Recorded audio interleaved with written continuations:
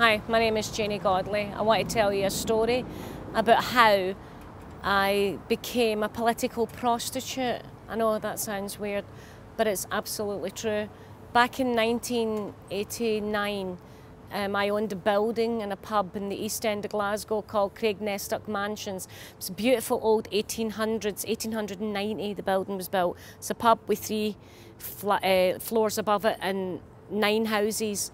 And I rented out each room, each bed to homeless people and young guys who were effectively not suitable for social housing. So I became a slum landlord, as they like to call me. But I lived there with my daughter Ashley and my husband. And the building stood on its own land, and all the land round about it was derelict. So the Labour Council, who were in charge of the Glasgow District Council at the time, decided to pull the building down. And we thought, no, you can't, because you're going to make a lot of people homeless. And they were just going to build really crap housing on it, like Barratt housing, like they did across the road. So at the time, the Tory government was in power of the country, but not Scotland. So what we decided to do is every single person in the pub and in the building would become a Tory. Now, bear in mind, this is the East End of Glasgow. If you don't get a Tory stronghold ever, like now, you don't get it.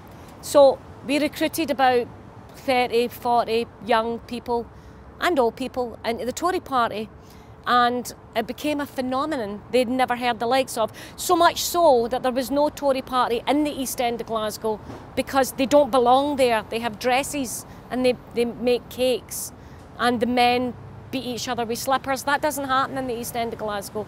So we had to go to the other end of Glasgow, to the south side, to this place, I can't remember the name of it, to join their Conservative association. All the guys in the pub and all the young guys who lived there, like, Janey, I'd rather be a paedophile than be a Tory. This was the 80s. But we said, look, just do it. So we did it. And the Tory party became alerted that there was a Conservative stronghold in the East End of Glasgow. So I got invited to meet Margaret Thatcher at the Perth Tory conference, which I wasn't quite prepared for because I'm not a Tory. So, I didn't have the outfit, so I had to get a couple of prostitutes who were also really good shoplifters, get me clothes. So they did, they stole beautiful outfits, dresses, they dressed me up in the pub. It was a bit like Pretty Women, but without me being the hooker. And I went to the Perth Tory conference and I got to meet Margaret Thatcher because she'd never met anyone who had recruited that many Conservatives to the East End of Glasgow. The whole pub was like, what else can we do? So she said to me, you should be a politician. And I said, no, I want people to like me. I never became a politician. So the Glasgow District Council, in the last ditch attempt to get the building pulled down, they sent a guy called Nick Sitarius, I still remember his name. He came to the pub and he did a core test of the pub. So they were going to prove that the building and the pub, which was all the one erection, I like that word, was unstable.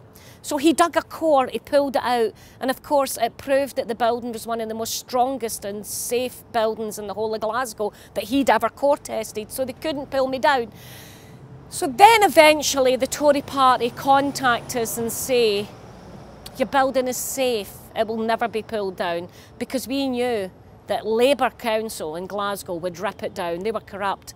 Tories are incredibly corrupt, but they like a good stronghold in the worst part of Glasgow.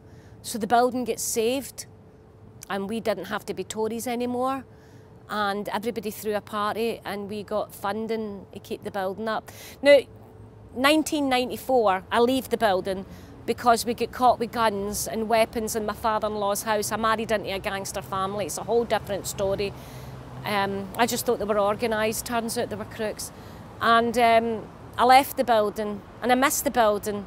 And it was quite a wrench to be taken away from something that I love. My daughter was born there. I was married there. I owned the pub there. I formed a lot of friendships there. I became a Tory there. And I thought that would be the end of the story, but it wasn't. Because 3 years ago, the land that we saved from the Labour Council became social housing for vulnerable drug addicts, mostly women, and vulnerable children, and I had been a vulnerable child as a child. So it became full circle, and they managed to save the building. And I did a painting called St. Thenu. St. Thenu was St. Mungo's mother. She was drowned. My mother was murdered and drowned, so it was a homage to the women who were drowned. You would think that wouldn't be a homage, but it is to me.